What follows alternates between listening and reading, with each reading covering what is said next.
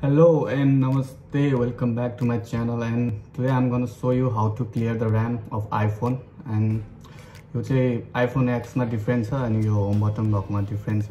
अनि आज म तपाईहरुलाई भन्छु कसरी गर्ने भनेर। यो कहिलेकाहीँ तपाईको मोबाइल स्लो चल्छ iPhone कहिलेकाहीँ, त्यो बेलामा RAM क्लियर गर्न सक्नुहुन्छ। त्यो रिस्टार्ट भन्दा चाहिँ अब रिस्टार्ट गरिसकेपछि मोबाइल त्यो बुट हुन टाइम लाग्छ, त्यो भन्दा RAM क्लियर गरे भने एकदम चाँडै हुन्छ। And today I'm going to show you how to do that. सुरु गर्नु भन्दाखेरि होम बटन भएकोमाबाट सुरु गर्छु म iPhone 7 कोबाट। iPhone 7 को चाहिँ तपाईहरुले जस्ट यो पावर बटन थिच्नुहोस्। पावर बटन थिचेपछि यो आउँछ यो साइड है। यो आइसकेपछि होम बटन थिचिराख्नुहोस्।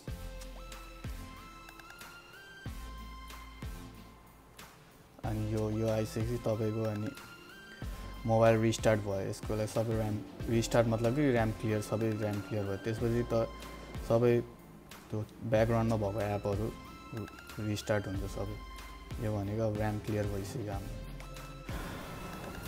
iPhone 7 मात्र हैन, यो होम बटन भएको सबै सिरिज iPhone को सिरिजहरुमा सबै काम गर्छ। र्याम क्लियर गर्न सक्नुहुन्छ यो वेबाट चाहिँ। अनि अर्को यो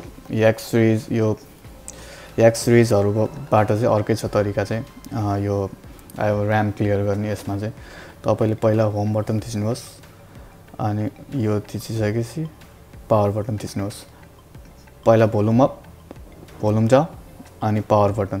त्यसपछि एसिस्टिभ टच अन गर्नुहोस् आफ्नो हैन। अनि त्यसपछि भयो यो आइसकेपछि चाहिँ र्याम क्लियर भयो हुन्छ।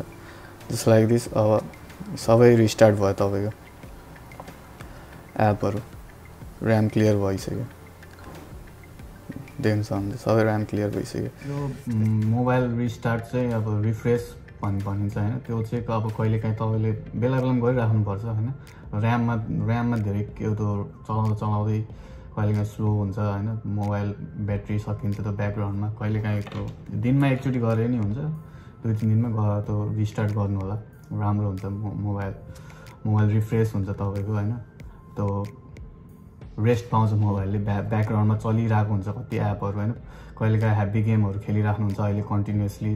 अब लकडाउनको बेला त चलाइराख्नु भएको होला हैन। त्यो बेलामा मोबाइल हल्का स्लो हुन्छ, ब्याट्री खाइरहेको हुन्छ है। त्यो बेलामा रिस्टार्ट गर्नुहोस्, यो ट्रिक अपाउनुहोस् अनि त्यो मोबाइल अलिकति पहिलाको भन्दा फास्ट चल्छ। यति हो। अब अरु नयाँ केही टिप्सहरु थाहा पायो भने तपाईलाई भन्छु। नमस्ते। See you in next video.